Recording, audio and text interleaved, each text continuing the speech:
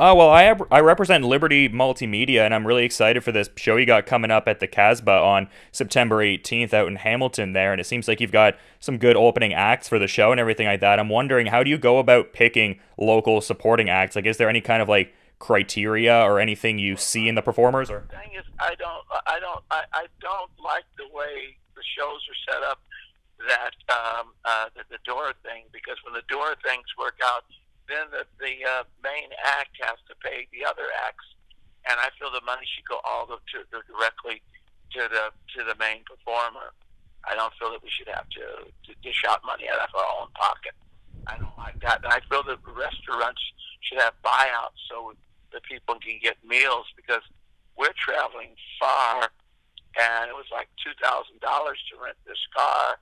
You know, it's everything costs money, and I love my fans, and I just I've had some weird dreams and on this tour that have been outstanding. like what? An out of body experience that really freaked me out when I was in Rhode Island, and then I got clown addiction after I had a nightmare about Bozo stabbing me in the stomach. And then a reality dawned on me. My favorite clown was excommunicated from WGM. They don't even have any pictures of Monty Melvin, who was the funniest clown that was ever on the Bozo show. And I found out there was a conspiracy that had him blackballed off the show. And then found out my other favorite clown, who I loved, and blackballed off the show, which really broke my heart because I like both of the clowns. Yeah, I mean, that is a difficult situation, man, for sure, but I kind of wanted to talk about some of the collaborations you've had recently. Like, they're pretty interesting. Like, I was wondering how the Jad Fair collaboration came about, because I like Donald Duck better than I like Mickey Mouse was a really good track I was digging. So how did the Jad Fair come about? Yeah, when I grew up, I always liked Donald Duck better than Mickey Mouse. Donald Duck had class. He was the meat and potatoes.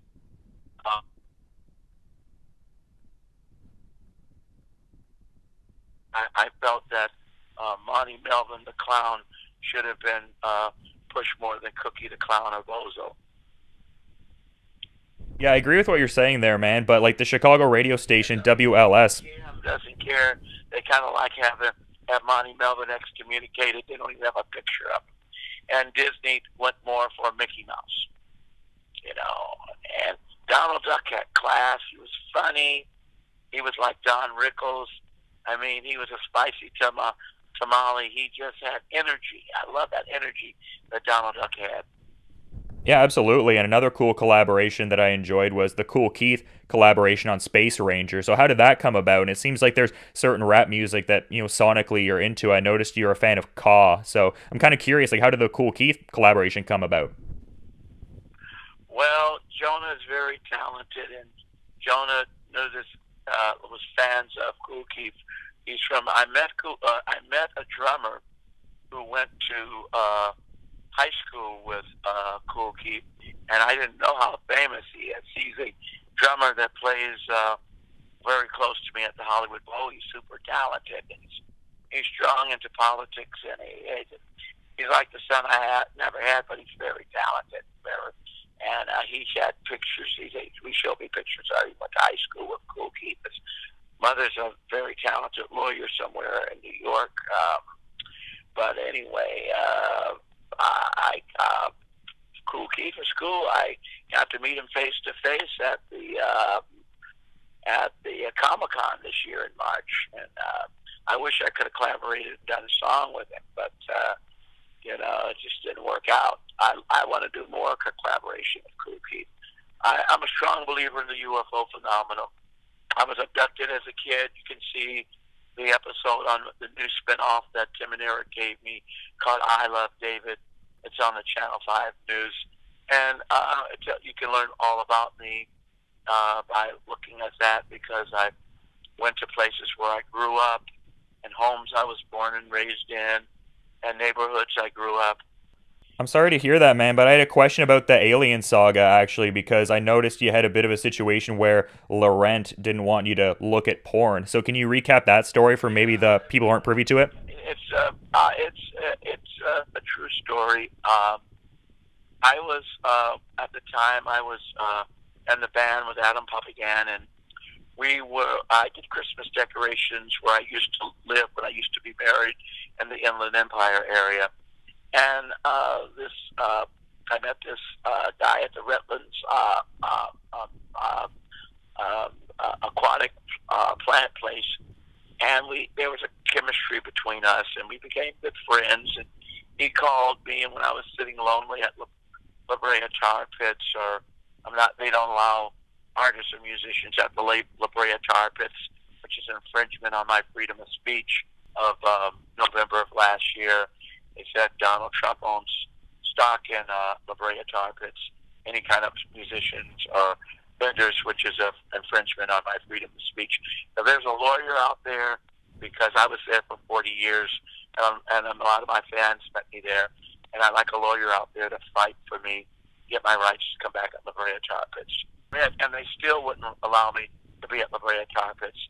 I contacted the board of supervisors, the county supervisors, and the guy didn't even bother to return my letters or phone calls. And when I finally got robbed, LifeLock did nothing to refund my wallet back to me or the cash inside of it. And I paid them a lot. They took lots and lots and lots of money out of my account, and I'm very, very disappointed with them. I'm sorry to hear about that, man, but I was kind of curious about Llama Dog and just like, making it with Betsy Brown at Northridge College.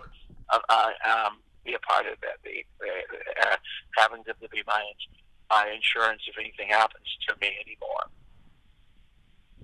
Well, I'm sorry to hear about all that going on there, man, but I kind of was wondering about this one quote you had, because you were saying even Jesus, the greatest man who trotted the globe, had relationship problems with people who didn't understand him, and it seems like maybe there's some people who don't understand where you're coming from with your art necessarily. Do you see yourself as a martyr for your art in any kind of way?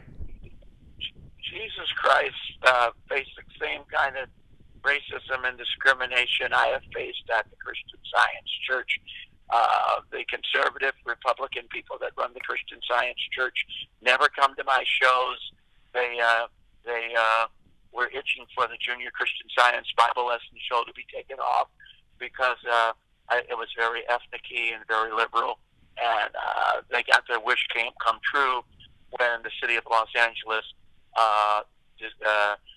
canceled public access in the year 2008. But it was a wonderful show. I had Jewish rabbis on there. I had Catholic priests on there. I had born-again Christian pastors on there. I spoke against racism and biasness and unfairness that minorities go through in our country and liberal whites go through in our country. It was a very wonderful show. It had a long run. It was on from 2000 it ran, 1998 to 2008. And it started in Los Angeles when it used to be Continental Cable Vision and Century Cable. They were bought out by Time Warner Cable and Spectrum, and it grew all across the United States. Now it's just on the internet. Well, I mean, you get a lot of reach from the internet and everything like that. So, I mean, not the worst thing in the world. I mean, it's connected with you with certain people, like, the people who helm Burger Records and, some of the supporting musicians for David Liebe Hart Band. And I'm kind of curious, like how you came across these genres and stuff like that. And if you have any plans for future projects like this in the future, because like the punk rock kind of thing is cool. I want to do more work. I'm just saddened by. I'm grateful for all the fame I got from people that I worked in the past with, like Adam Papagan and Phil Shy. But fans like it, and they want to see a second season of I Love David. Yeah, absolutely, man. It was a great show. I originally did 10 shows, and Time Warner is now sold their stock to the WB and to Comcast. That's a difficult situation, man, but I understand you have an interesting theory about where penguins and polar bears come from. Can you talk about the origin of that?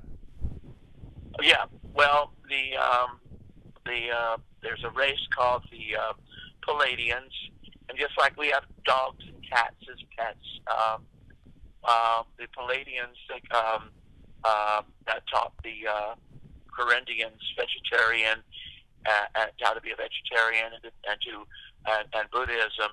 That's where it came from. Is the Corinthian race and the Palladian race. They had pets of penguins and pets of crashed. They ended up going of the North Pole, and they lived off the fish in the ocean and could take the cold air. And they had adopted, like the race called the Omegans to come from Star Caladan. They brought pigs and cows to planet Earth. They're a race that are from Star Caladan, which is 800 light years away from Earth. They've been at war with the Corinthians over space territory for 200 years. Elder Master Latan told me all about it. He wrote me a letter about it. I talk about it on the I Love David show. Yeah, and you also have a podcast too, and seems like a pretty interesting journey, some insights into like the touring cycle and certain things like that too. So that's cool, and people should check that out. You know, and I want to just go on the internet. I love Doug Brown. We're both from Illinois. Him and Eric did my genealogy, and he found out this is shocking. I found out I'm Norwegian, German on both sides, and Swedish, Polish, which is really out of thing, and Scotch Irish as well, and American, Apache, Blackfoot, and Sumac Indian, and I was shocked to find out, and then I have Canadian French and Louisiana French as well. So, and I found out I had aristocracy in my family, which I didn't know I had. That's interesting, man. But you know, Scottish, McKinnon, Campbell, and German, Rexinger, Kaiser, Brandt, and anyway, I guess that I'm a stew of a lot of good things that make me more creative.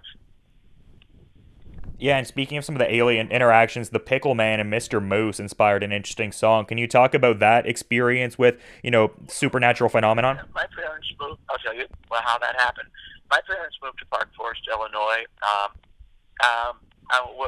Before we moved to Park Forest, Illinois, we lived on the south side of Chicago. The building's still there, 8136 South Ellis.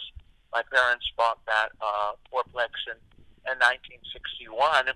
And the policeman who used to own the place said, by the way, my 3 dead German shepherds were shot, and on the first floor, they from a burglar. And since then, these orange ghosts have been coming and licking people and tickling people and doing odds and ends in people's apartments. And my dad understood what he was saying, because my dad lived somewhere where he grew up, where a dragon would come in the window and scare him as a little boy, and then it would fade away when the daytime came. And they found out the same basement apartment that he lived in, that the person had a giant lizard that he didn't feed that died, and it came back as this dragon. And I could see that lizards and other animals, as well as humans, come back in forms to their old place. So anyway, at 8136 South Ellis, 3 German shepherds came back and haunted me and tickled me as a kid, and pulled the clothes out of the closet, played piano. After I did the dishes, they threw the dishes all over the place. They dumped the goldfish food in the whole container of goldfish food in the goldfish tank. They were devious characters. Yeah, so that's what inspired me to do the Pickle Man and Mr. Moose. It was based on something real, and then it didn't just happen there. My parents moved to Park Forest, Illinois in 1968, and there I experienced my sister. I paid her money to take care of my fish tank, and I had some tadpoles in there, and they became frogs just before I left to go to Pictures Unlimited Camp, which is a Christian Science camp in Colorado. And my sister did not feed the fish in the huge fish tank I had. So the frogs came back and stared at me and haunted me as a child when I lived at 117 Westwood Drive. So I have another song about them called Ghost Frog. Yeah, it sounds like you've had a couple interesting experiences in that regard, but, you've been really great with your time, man. I'm curious, as we're wrapping things up here, though, I understand you're, steadfastly religious and everything like that. I'd like you to do me a favor. Okay. I'd like you to write a serious letter or email, WGM. I think it's wrong that they don't mention or have any pictures of Monty Melvin. He was my hero. He was my favorite clown. And I don't. The Chicago politics took him out and took him down, and I don't think it's right at all. I'll definitely get that situated going forward for sure, man. But in wrapping things up, though, he was my favorite clown as well. But I felt they were both in competition for the same part when Bozo came back. Bozo was off the show for 8 years, so he was replaced by Monty Melvin. And he was the funniest Jewish comedian clown you ever wanted to meet. He told jokes and riddles on the back of his hat. He looked like the Joker with glasses, and he was really a funny, clever clown. And I felt he should have been given his own show because he was more funnier than Bozo and Cookie. And a diverse talent for sure, man, and the same can be said for you. And people can check that out at the Casbah going on September 18th in Hamilton, Ontario. Going to be a great show. David Liebe Hart going to be performing, and just going to be an awesome time. I really appreciate all the insights and everything, David. Best of luck with the rest of the tour, and enjoy the rest of your day, man. You're the greatest, as Jackie Gleason would say. Thanks for letting me be a part of it. Thank you. Bye.